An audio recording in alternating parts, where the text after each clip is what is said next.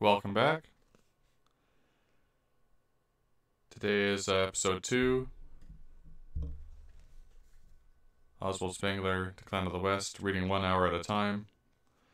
I'm in the introduction. Part 8. Today we think in continents, and it is only our philosophers and historians who have not realized that we do so. Of what significance to us, then, the conceptions and purviews that they put before us as universally valid, when in truth their furthest horizon does not extend beyond the intellectual atmosphere of Western man. Examine from this point of view our best books.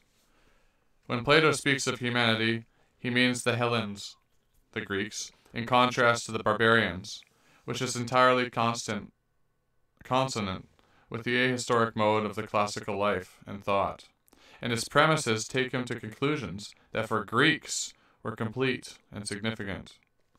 When, however, Kant philosophizes, say on ethical ideas, he maintains the validity of his theses for men of all times and places. He does not say this in so many words for himself and his readers. It is something that goes without saying.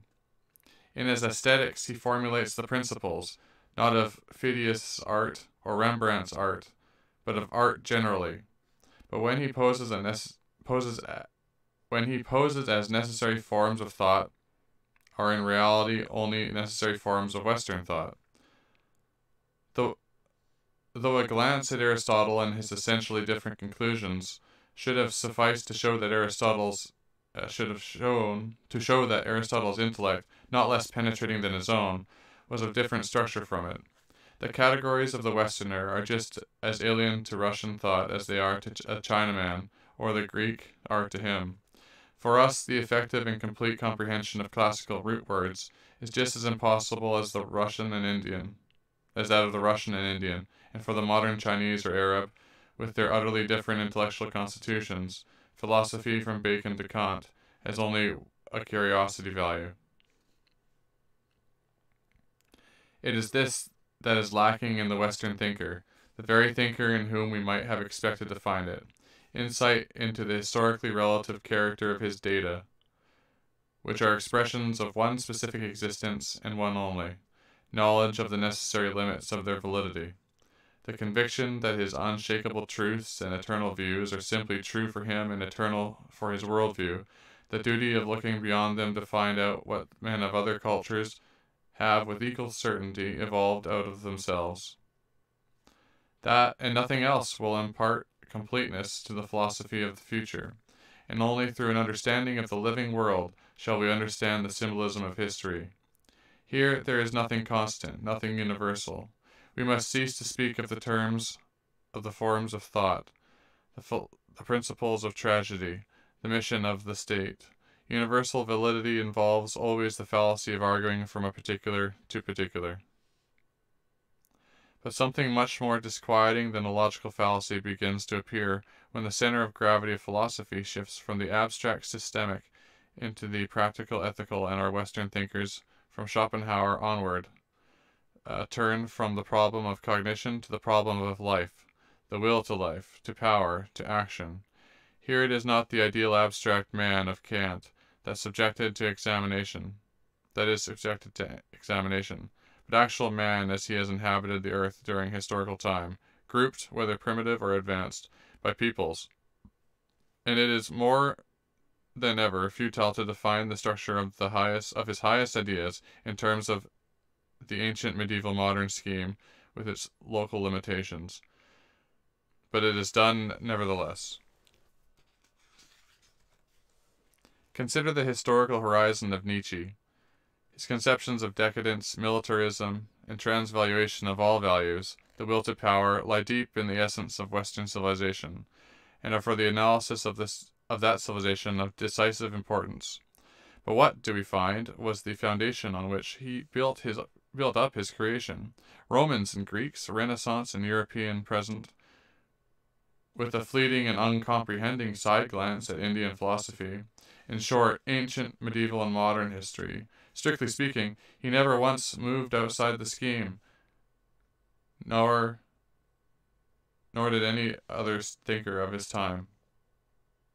What correlation, then, is there, or can there be, of his idea of the Dionysian with the inner life of a highly civilized Chinese or an up-to-date American?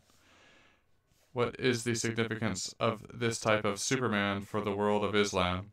Can image-forming antitheses of nature and intellect, heathen and Christian, classical and modern, have any meaning for the soul of the Indian or the Russian? What can Tolstoy, who from the depths of his humanity rejected the whole Western world idea as something alien and distant, do with the Middle Ages, with Dante, with Luther? What can a Japanese do with Parzival and Zarathustra, or an Indian with Sophocles? And is the thought reigns of Schopenhauer, Comte, Feuerbach, Hebel, or Strindberg any wider? Is not their whole psychology, for all its intention of worldwide validity, one of purely Western European significance? How comic seems Ibsen's women problems, which also challenged the attention of all humanity, when, for his famous Nora, the lady of the northwest European city, with the horizon that is implied by a house rent of £100 to £300 a year, and a Protestant upbringing, we substitute Caesar's wife, Madame de Sévigné, a Japanese or Turkish peasant woman. But for that matter, Ibsen's own circle of vision is that of the middle class in a great city of yesterday to today. His conflicts, which start from spiritual premises that did not exist till about 1850, can scarcely last beyond 1950, and neither of the great world nor those of the lower masses, still less those of the cities inhabited by non-European populations. All these are local and temporary values, most of them indeed limited to the momentary intelligentsia of cities of the Western European type. World, historical, or eternal values, they empathetically are not. Whether the substantial importance of Ibsen's and Nietzsche's generation may be, it infringes the very meaning of the word, world history, which denotes the totality and not a selected part, to subordinate, to undervalue, or to ignore the factors which lie outside modern interests. Yet in fact, they are so undervalued or ignored to an amazing extent. What the West has said and thought hitherto on the problems of space, time, motion, number, will, marriage, property, tragedy, science, has remained narrow and dubious, because men were always looking for the solution to the question.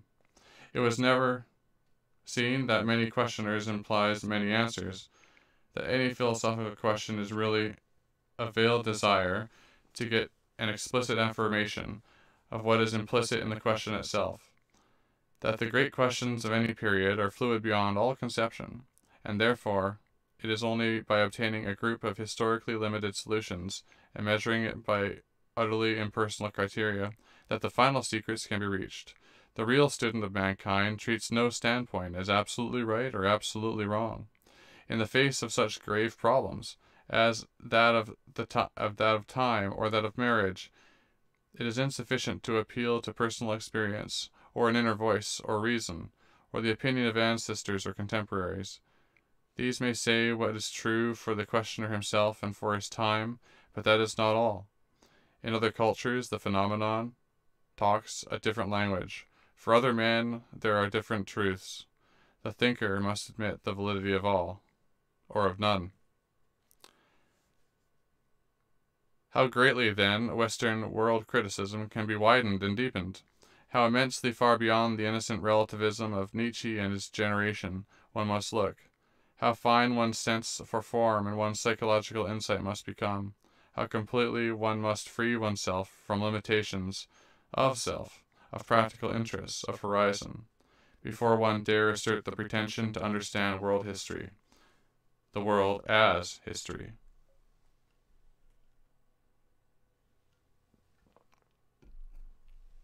(9) In opposition to all these arbitrary and narrow schemes, derived from tradition or personal choice, into which history is forced, I put forward the natural, the Copernican, form from the historical process which lies deep in the essence of that process and reveals itself only to an eye perfectly free from prepossessions. Such an eye was Goethe's. That which Goethe called living nature is exactly that which we are calling here world history, world as history. Goethe, who as artist portrayed the life and development, always the life and development, of his figures, of the thing becoming and not the thing become. Wilhelm Meister in Wahrheit und Dichtung hated mathematics. For him, the world as mechanism stood opposed to the world as organism, dead nature to living nature, law to form. As naturalist, every line he wrote was meant to display the image of the thing becoming, the impressed form. Living and developing, sympathy, observation, comparison, immediate and inward certainty, intellectual flair. These were the means whereby he was enabled to approach the secrets of the phenomenal world in motion. Now those are the means of historical research. Precisely these and no others. It was this godlike insight that prompted him to say at the bivouac fire on the evening of the Battle of Valmy, "Here and now begins a new epoch of world history, and you, gentlemen, can say that you were here. You were there. No general, no diplomat, let alone the philosophers, ever so directly felt history. Becoming. It is the deepest judgment that any man ever uttered about a great historical act in the moment of its accomplishment. And just as he followed out the development of the plant form from the leaf, the birth of the vertebrate type, the process of the geological strata, the destiny in nature and not the causality, so here we shall develop the form language of human history, its periodic structure, its organic logic out of the profusion of all the challenging details. In other aspects, mankind is habitually and rightly reckoned as one of the organisms of the earth's surface. Its physical structure, its natural functions, the whole phenomenal conception of it, all belong to a more comprehensive unity. Only in this aspect is it treated otherwise, despite the deeply felt relationship of plant destiny and human destiny, which is an eternal theme of all lyrical poetry, and despite the similarity of human history to that of any other of the higher life groups, which is the refrain of endless beast legends, sagas, and fables. But only bring analogy to bear on this aspect as on the rest, letting the world of human cultures intimately and unreservedly work upon the imagination instead of forcing it into a ready-made scheme. Let the words youth, growth, maturity, decay, hitherto and today more than ever, used to express subjective valuations and entirely personal preferences in sociology, ethics, and aesthetics, be taken at last as objective descriptions of organic states, set forth the classical culture as a self-contained phenomenon, embodying and expressing the classical soul. Put it beside the Egyptian, the Indian, the Babylonian, the Chinese, and the Western, and determine for each of these the higher individuals what is typical in their surgings, and what is necessary in their riot of incident. And then at last will unfold itself the picture of world history that is natural to us, men of the West, and to us alone.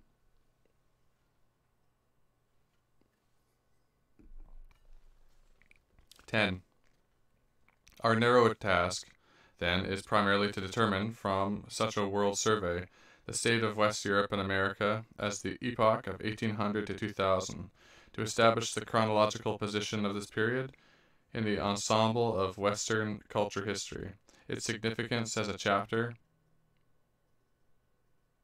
that is in one or other guise necessarily found in the biography of every culture, and the organic and symbolic meaning of its political, artistic, intellectual, and social expression forms. Considered in the spirit of analogy, this period appears as chronologically parallel, contemporary in our special sense, with the phase of Hellenism and its present culmination, marked by the World War, corresponds with the transition from the Hellenistic to the Roman age. Rome, with its rigorous realism, uninspired, barbaric, disciplined, practical, Protestant, Prussian, will always give us, working as we must by analogies, the key to understanding our own future. The break of destiny that we express by hyphenating the words Greek Romans is occurring for us also, separating that which is already fulfilled from that which is to come. Long ago we might and should have seen in the classical world a development which is the complete counterpart of our Western development, differing indeed from it in every detail of the surface, but entirely similar as regards the inward power driving the greater organism towards its end. We might have found the constant alter ego of our own actuality in establishing the correspondence, item by item, from the Trojan War and the Crusades, Homer and the Nibelungenlied, through Doric and Gothic, Dionysian movement, and Renaissance, Polycletus and John Sebastian Bach, Athens and Paris, Aristotle and Kant, Alexander and Napoleon, to the world city and the imperialism common in both cultures. Unfortunately, this requires interpretation of the picture of classical history, very different from the incredibly one-sided, superficial, prejudiced, limited picture that we have, in fact, given to it. We have, in truth, been only too conscious of our near relation to the classical age, and only too prone, in consequence, to unconsidered assertion of it. Superficial similarity is a great snare, and our classical study fell a victim to it as soon as it passed from the admittedly masterly ordering and critique of the discoveries of the interpretation of their spiritual meaning. That close inward relation in which we conceive ourselves to stand towards the classical, and which leads us to think that we are its pupils and successors, whereas in reality we're simply adorers, is a venerable prejudice which ought at last to be put aside. The whole religious, philosophical, art historical, and social critical work of the 19th century has been necessary to enable us not to understand Aeschylus, Plato, Apollo, Dionysus, and the Athenian state, and Caesarism, which we are far indeed from doing, but to begin to realize once and for all how immeasurably alien and distant these things are from our inner selves, more alien maybe than Mexican gods and Indian architecture. Our views of the Greco-Roman culture have always swung between these two extremes, and our standpoints have invariably been defined for us by the ancient medieval modern scheme. One group, public men before all else, economists, politicians, jurists, opine that the present-day mankind is making excellent progress, assess it and its performances at the very highest value, and measure everything earlier by its standards. There is no modern party that has not weighed upon Cleon, Marius, Themistocles, Catiline, the Gracchi, according to its own principles. On the other hand, we have the group of artists, poets, philologists, and philosophers. These feel themselves to be out of their element in the aforesaid present, and in consequence, choose for themselves in this or that past epoch a standpoint that is in its way just as absolute and dogmatic from which to condemn today. The one group looks upon Greece as a not yet, the other upon modernity as a nevermore. Both labor under the obsession of a scheme of history which treats the two epochs as part of the same straight line. Hey, Mike. In this opposition, it is the two souls of Faust that express themselves. The danger of one group lies in a clever superficiality. In its hands there remains, finally, of all classical cultures, of all reflections of the classical soul, nothing but a bundle of social, economic, political, and physiological facts, and the rest is treated as secondary results, reflexes, attendant phenomena.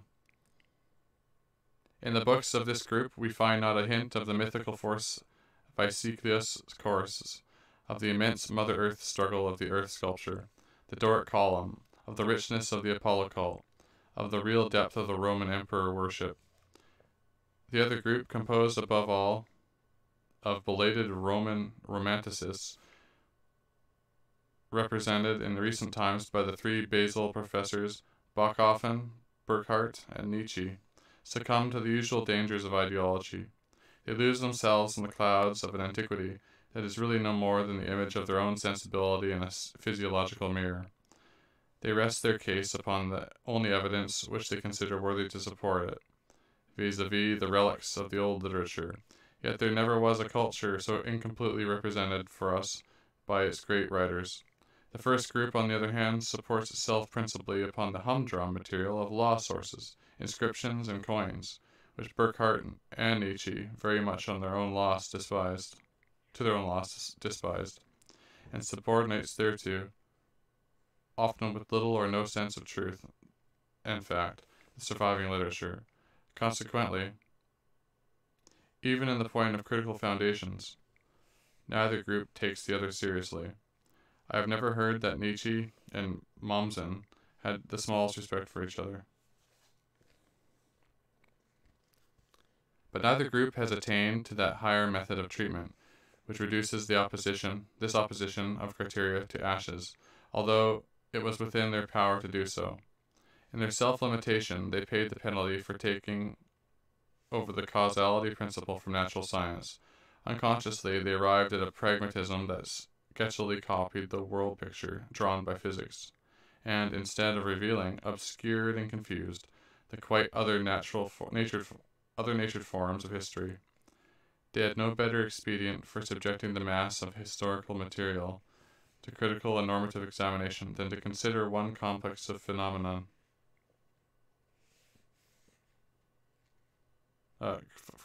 as being primary and causative,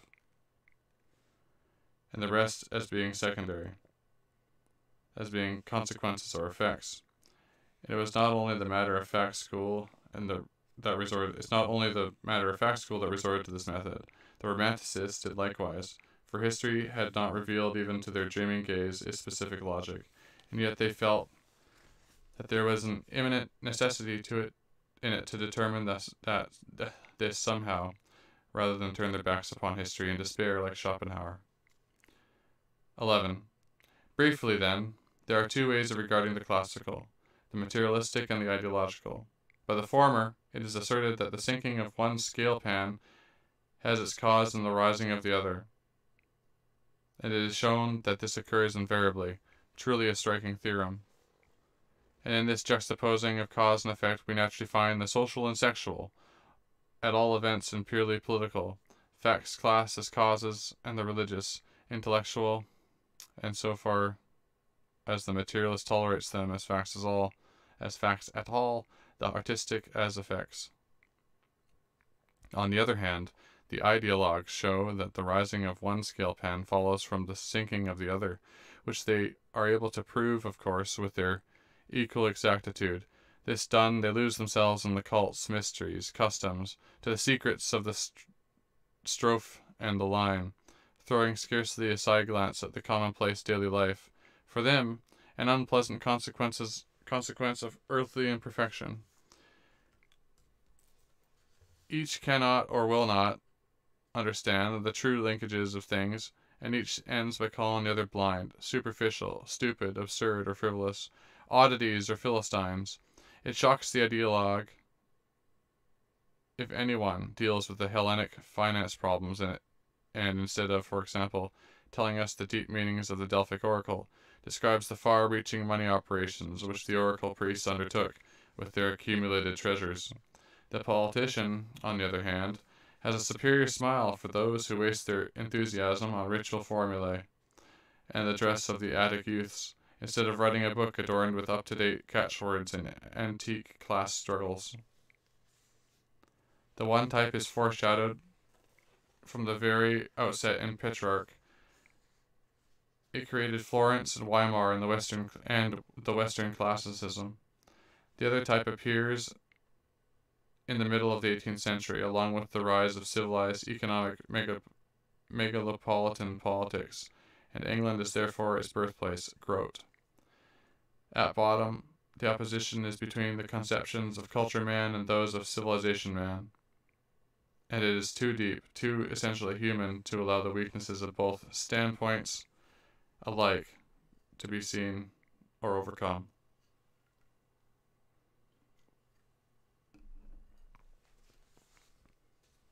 The materialist himself is on this point an idealist. He too, without wishing or desiring it, has made his views dependent upon his wishes. In fact, all our finest minds, without exception, have bowed down reverently before the picture of the classical, abdicating in this one instance alone their function of unrestricted criticism.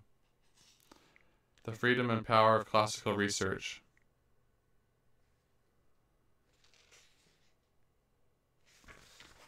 are always hindered, and its data obscured by a certain almost religious awe. In all history, there is no analogous case for one culture making a passionate cult of the memory of another. Our devotion is evidenced yet again by the fact that since the Renaissance, 1,000 years of history have been undervalued, so that an ideal Middle Age may serve as a link between ourselves and antiquity. We Westerners have sacrificed on the classical altar the purity and independence of our art, for we have not dared to create without a side glance to the sublime exemplar. We have projected our own deepest spiritual needs and feelings on the classical picture. Some day a gifted psychologist will deal with this most fateful illusion and tell us the story of the classical that we have so consistently reverenced since the days of Gothic. Few theses would be more helpful for the understanding of the Western soul from Otto III, the first victim of the South, to Nietzsche, the last. Goethe, in his Italian tour, speaks with enthusiasm of the buildings of Palladio, whose frigid and academic work we today regard very skeptically. But when he goes on to Pompeii, he does not conceal his dissatisfaction in experiencing a strange, half unpleasant impression. And what he has to say on the temples of Paestum and Segesta, masterpieces of Hellenic art, is embarrassed and trivial. Palpably, when classical antiquity in its full force met him face to face, he did not recognize it. It is the same with all others. Much that was classical they chose not to see, and so they saved their inward image of the classical, which was in reality the background of a life ideal that they themselves had created and nourished with their heart's blood, a vessel filled with their own world feeling, a phantom, an idol. The audacious descriptions of Aristophanes, Juvenal, or Petronius of life in the classical cities, the southern dirt and riffraff, terrors and brutalities, pleasure boys and Phrynes, phallus worship and imperial orgies, excite the enthusiasm of the student and the dilettante, who find the same realities in the world cities of today, too lamentable and repulsive to face. In the cities life is bad, there are too many of the lustful. Also sprach Zarathustra. They command the state sense of the Romans, but despise the man of today who permits himself any contact with public affairs. There is a type of scholar whose clarity of vision comes under some irresistible spell when it turns from a frock coat to a toga, from a British football ground to a Byzantine circus, from a transcontinental railway to the Roman road in the Alps, from a 30-knot destroyer to a trireme, from Prussian bayonets to Roman spears, nowadays even from a modern engineer's Suez Canal to that of Pharaoh. He would admit to a steam engine as a symbol of human passion and expression of intellectual force, if it were Hero of Alexandria who invented it, not otherwise. To such it seems blasphemous to talk of Romans' central heating or bookkeeping in preference to the worship of the great mother of the gods. But the other school sees nothing but these things. It thinks it exhausts the essence of this culture. Alien as it is to ours, by treating the Greeks as simply equivalent, and it obtains its conclusions by means of the simple factual substitutions, ignoring altogether the classical soul.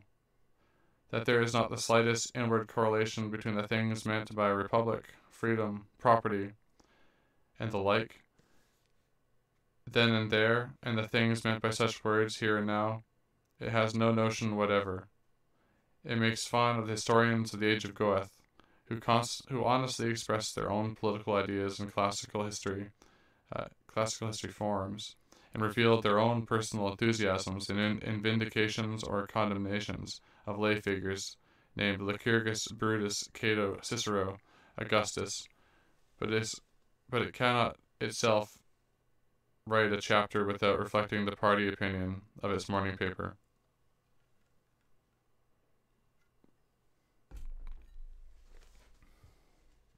It is, however, much the same whether the past is treated in the spirit of Don Quixote or that of Sancho Panza. Neither way leads to the end. In sum, each school permits itself to bring into high relief that part of the classical work which best expresses its own views. Nietzsche in pre-Socratic Athens, the economists of the Hellenistic period, the politicians, the Republican Rome, poets, and the imperial age.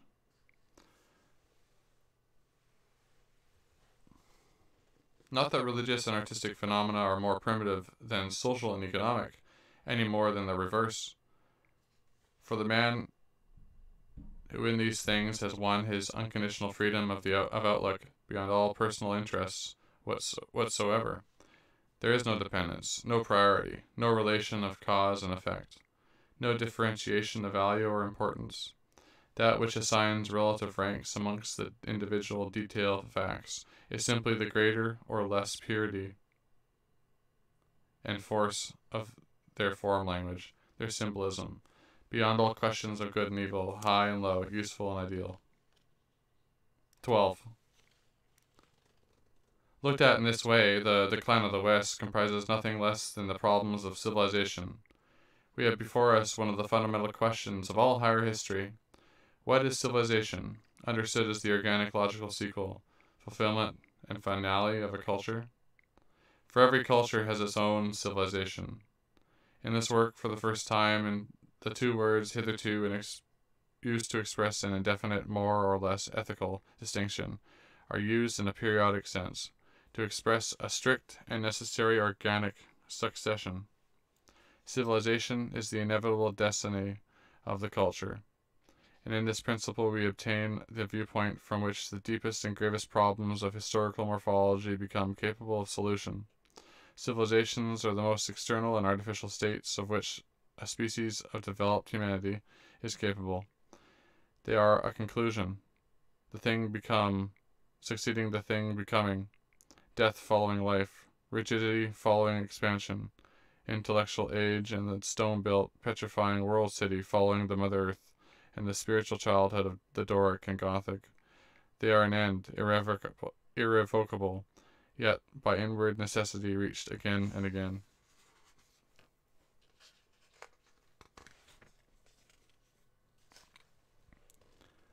So for the first time, we are enabled to understand the Romans as the successors of the Greeks, and the light is projected in the deepest forms of the late classical period. But this, what but this, can be the meaning of the fact, which can only be disputed by vain phrases, that the Romans were barbarians who did not precede but closed a great development, unspiritual, unphilosophical, devoid of art, clannish to the point of brutality, aiming relentlessly at tangible successes. They stand between the Hellenistic culture and nothingness. An imagination directed purely to practical objects, They had religious laws governing Godward. Where am I? They had religious laws governing Godward relations,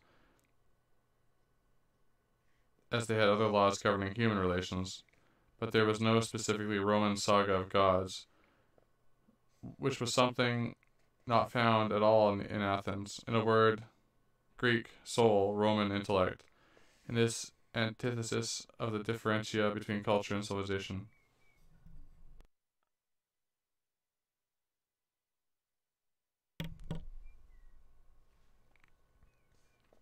Nor is it only the classical that it applies. Again and again there appears this type of strong-minded, completely non-metaphysical man, and in the hands of this type lies the intellectual material destiny of each and every late period. Such are the men who carried through the Babylonian, the Egyptian, the Indian, the Chinese, the Roman civilization. And in such periods do Buddhism, Stoicism, Socialism ripen into definitive world conceptions, which enable a moribund humanity to be attacked and reformed in its intimate structure. Pure civilization, as a historical process, consists in a progressive taking down of forms that have become inorganic or dead.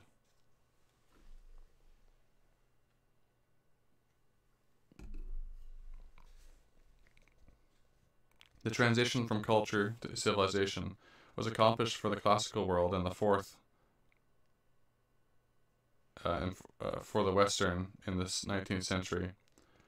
From these periods onward, the great intellectual decisions take place, not as in the days of the Orpheus movement or the Reformation in the whole world, where not a hamlet is too small to be unimportant, but in 3 or 4 world cities that have absorbed into themselves the whole content of history, while the old wide landscape of the culture, become more provincial, serves only to feed the cities with what remains of its higher mankind.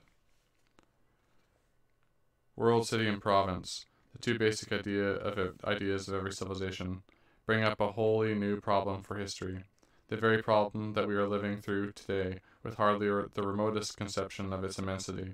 In place of a world, there is a city, a point, in which the whole life of broad regions is collecting while the rest dries up.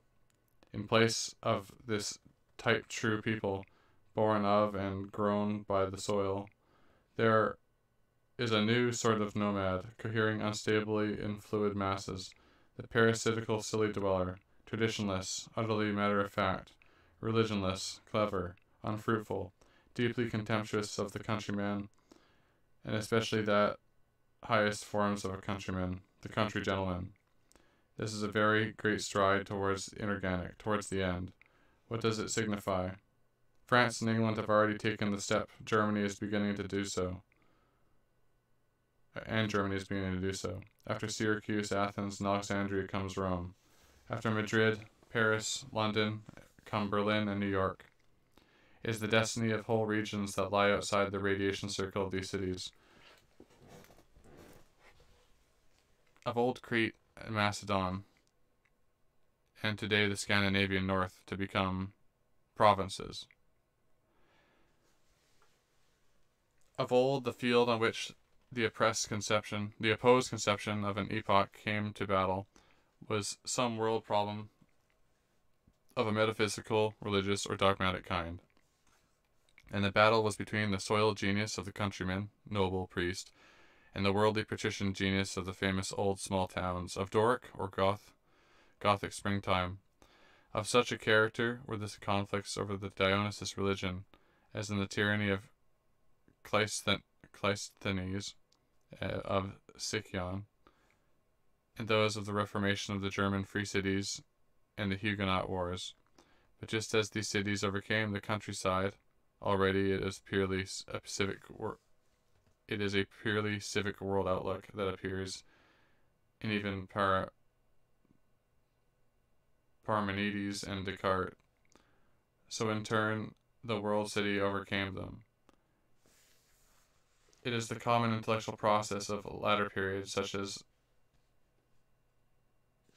the Ionic and the Baroque, that today, as in the Hellenistic age, which at its outset saw foundations of artificial land alien Alexandria, culture cities like Florence, Nuremberg, Salamanca, Bruges, and Prague have become provincial towns and fight inwardly a lost battle against the world cities.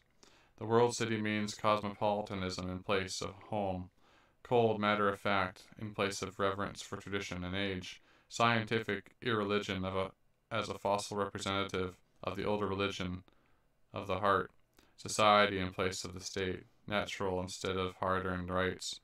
It was in the conception of money as an inorganic and abstract magnitude, entirely disconnected from the notion of the fruitful earth and the primitive values, that the Romans had the advantage over the Greeks.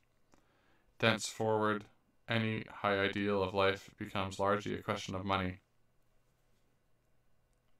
Unlike the Greek Stoicism of Chrysippus, the Roman Stoicism of Cato and Seneca presupposes a private income, and unlike that of the 18th century, the social ethical sentiment of the 20th, if it is to be realized at a higher level than that of professional and lucrative agitation, is a matter for millionaires. To the world city belongs not a folk but a mass. Its uncomprehending hostility to all the traditions representative of the culture, nobility, church, privileges, dynasties, convention, and art, and limits of knowledge and science, the keen and cold intelligence that confounds the wisdom of the present, the new-fashioned naturalism that, in relation to all matters of sex and society, go back far beyond Rousseau and Socrates, to quite primitive instincts and conditions. Then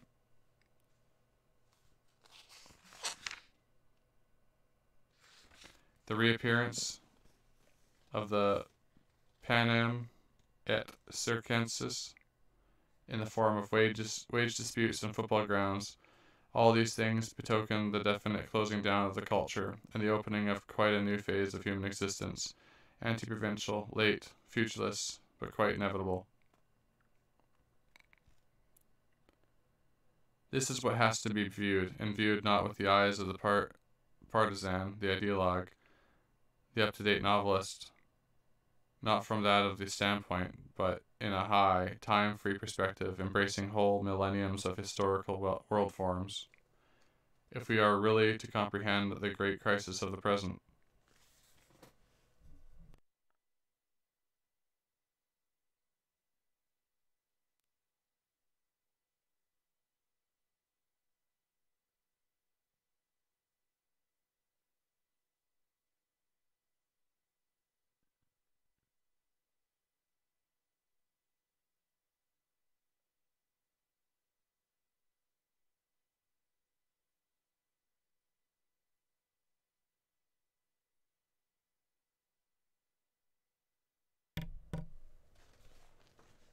To me, it is a symbol of the first importance that in the Rome of Crassus, triumvir, and all-powerful building site speculator,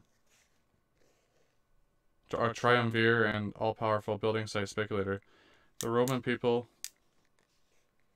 with its proud inscriptions, the people before whom Gauls, Greeks, Parthians, Syrians afar trembled, lived in appalling misery in the many-storied lodging houses of dark suburbs, accepting with indifference, or even with a sort of sporting interest, the consequences of the military expansion.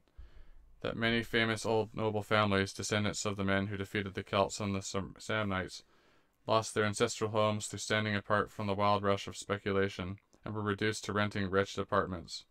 That, while along the Appian Way, there arose splendid and still wonderful tombs of the financial magnates, the corpses of the people were thrown along with the animal carcasses, and the town's and town refuse into a monstrous common grave.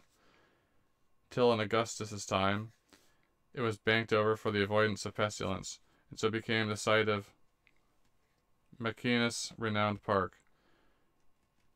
That in depopulated Athens, which lived on visitors and on the bounty of rich foreigners, the mob of parvenu tourists from Rome gaped at the works of the Periclean age, with as little understanding as the American globe-trotter in the Sistine Chapel at those of Michelangelo. every removable art piece having ere this been taken away or bought at fancy prices to be replaced by the Roman buildings which grew up colossal and arrogant by the side of the low and modest structures of the old time. In such things, which it is the historian's business not to praise or to blame, but to consider them morphologically, there lies plain and immediate enough for one who has learnt to see an idea.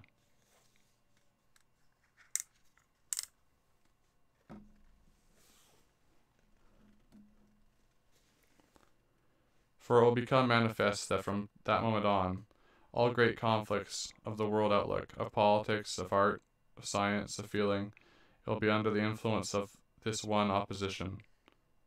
What is the hallmark of a polite civilization today, in contrast to the politics of yesterday?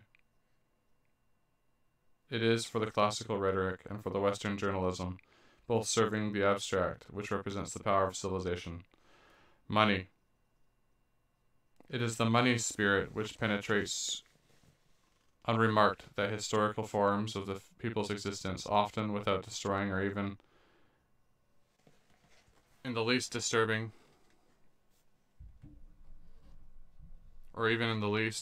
these forms, the form of the Roman state. For instance, the form of the Roman state, for instance, underwent very much less alteration between the great political parties, between the elder Scipio and Augustus, than is usually imagined. Though forms subsist, the great political parties nevertheless cease to be more than reputed centers of decision. The decision, in fact, lies elsewhere.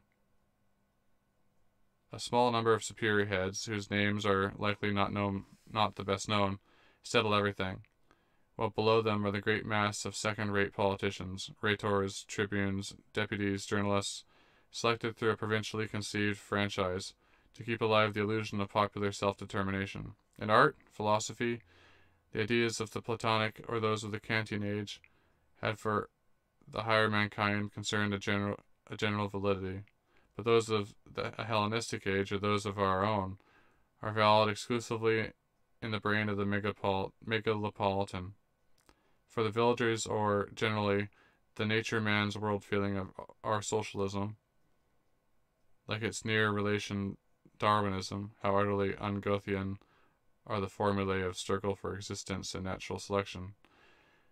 Like its other relative, the woman and marriage problem of Ibsen, Strindberg, and Shaw, like the impressionistic tendencies of our anarchic sensuousness and the whole bundle of modern longings, temptations and pains expressed in Baudelaire's verse and Wagner's music, are simply non-existent.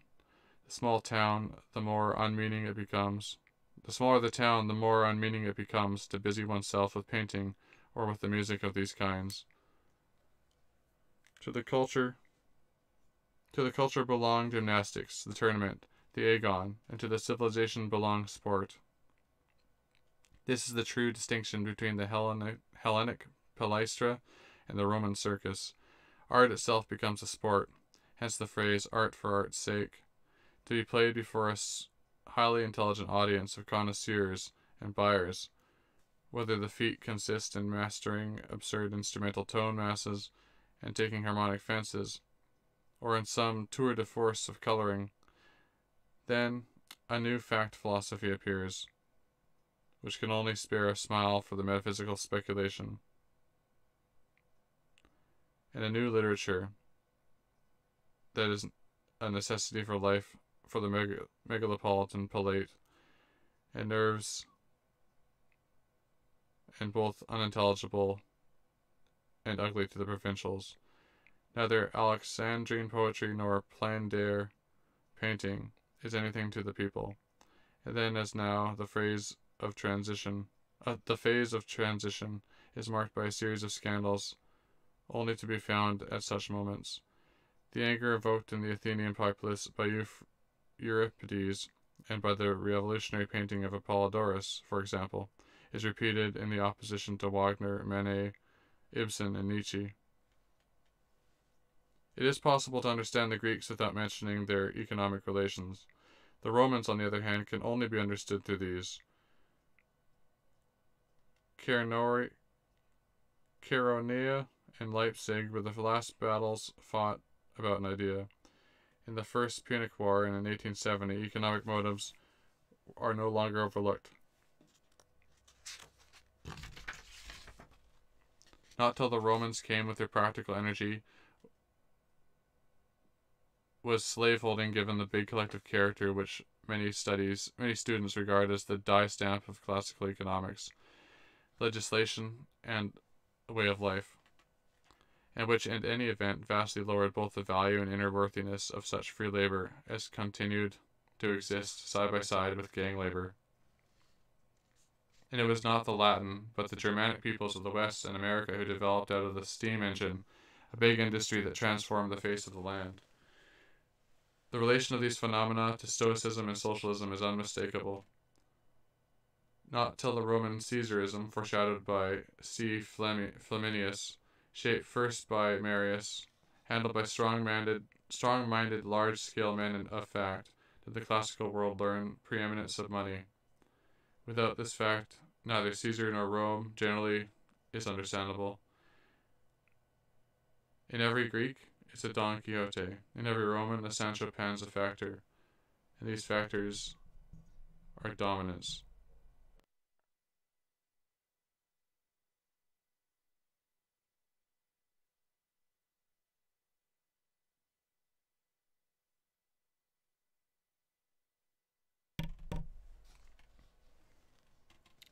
"13.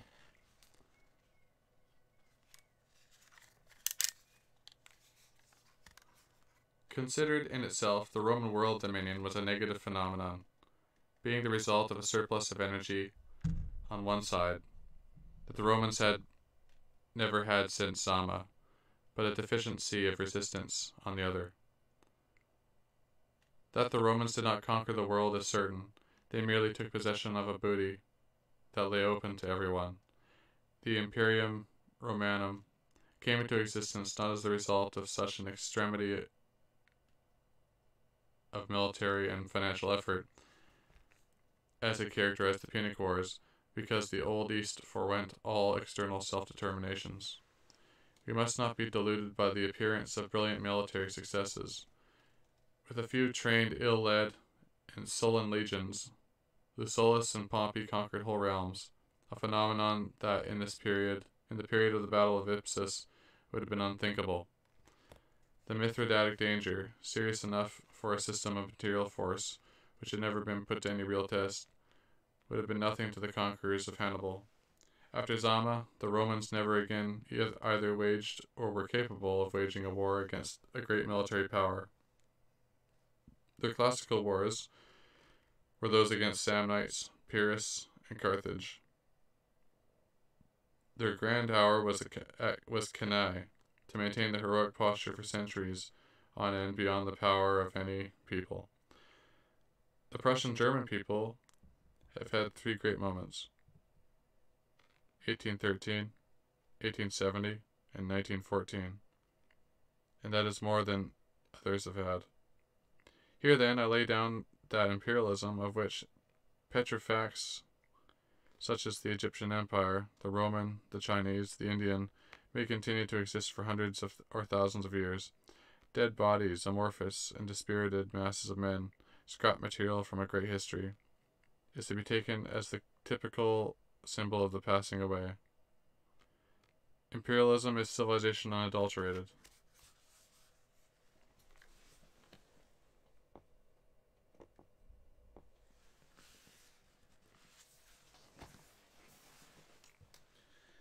In this phenomenal form,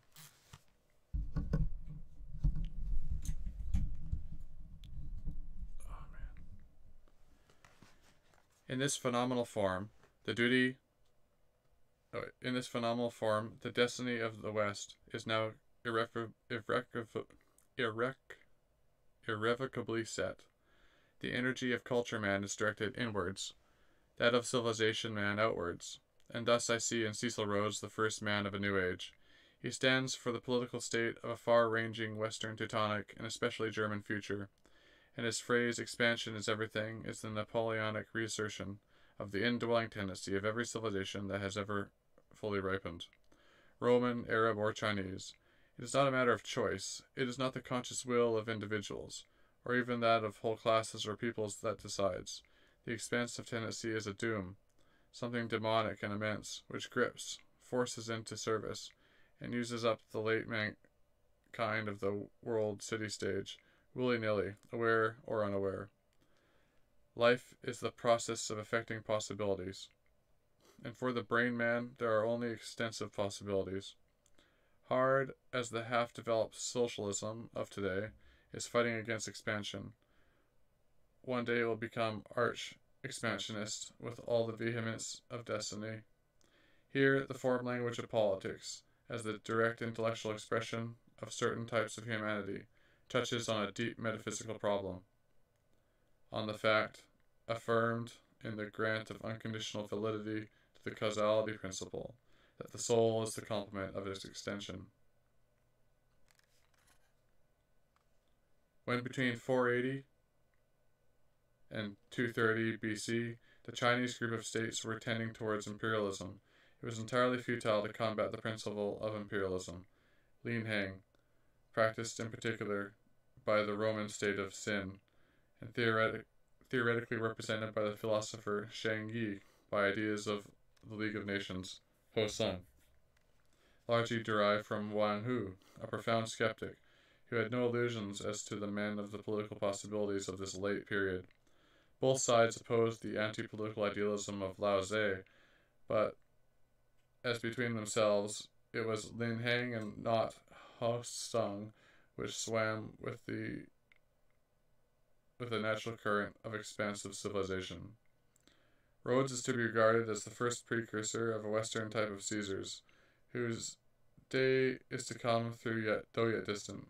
He stands midway between Napoleon and the forced men of the next centuries, just as Flaminius, who from 232 BC onward pressed the Romans to undertake the subjugation of Cisalpine Gaul, and so initiated the policy of colonial expansion, stands between Alexander and Caesar.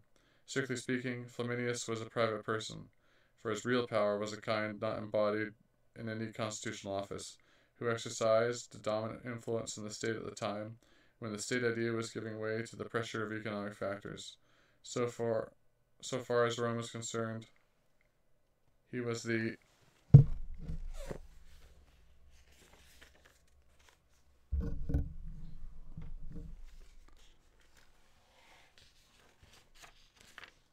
type of opposition Caesarism.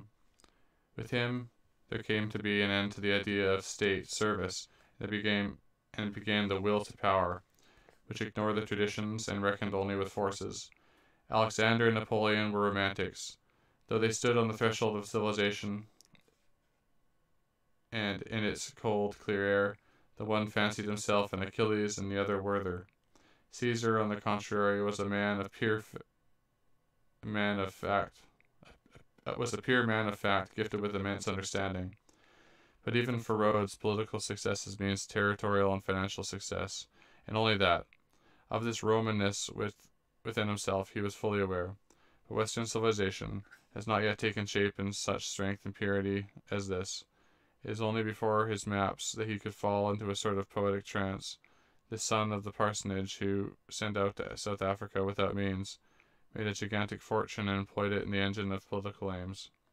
His idea of a trans-African railway from the Cape to Cairo, his project of a South African empire, his intellectual hold on the hard metal souls of the mining magnates, whose wealth he forced into the service of his schemes, his capital Bulawayo, royally planned as the future residence of a statesman who was all-powerful, yet stood in no different relation to the state, his wars, his diplomatic ideals, his road systems, his syndicates, his armies, his conception of the great duty to civilization, of the man of brain, all this, broad and imposing, is the prelude of a future which is still in store for us, and with which history of Western European mankind will be definitely closed.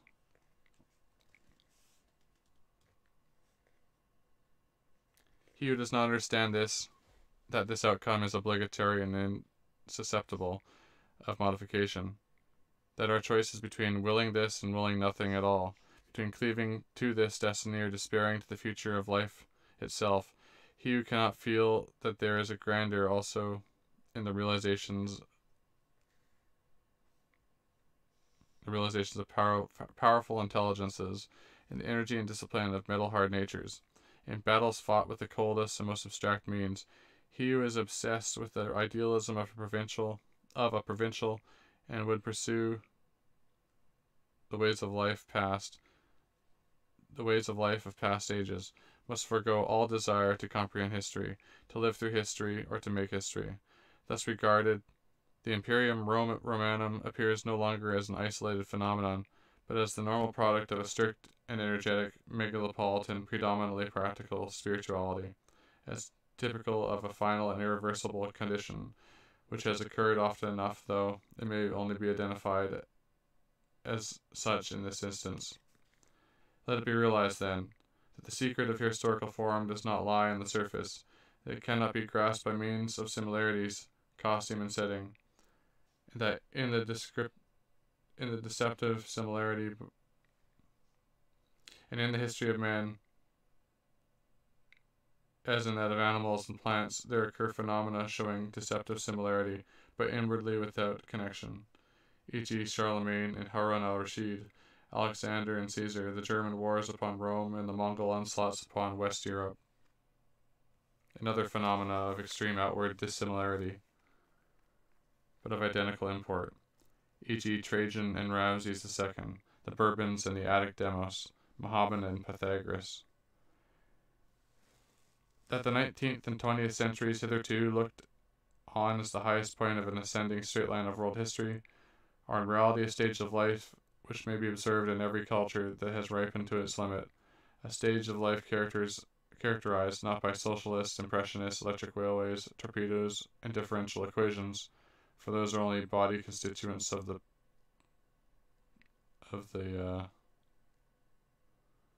time, but by a civilized spirituality which possesses not only these, but also quite other creative possibilities.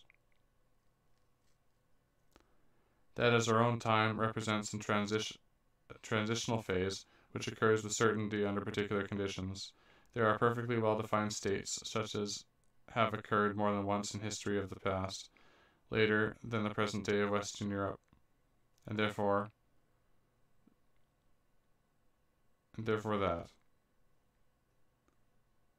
The future of the West is not limitless, tending upwards and onwards for all time towards our present ideals, but a single phenomenon of history, strictly limited and defined as to form and duration, which covers a few centuries and can be viewed and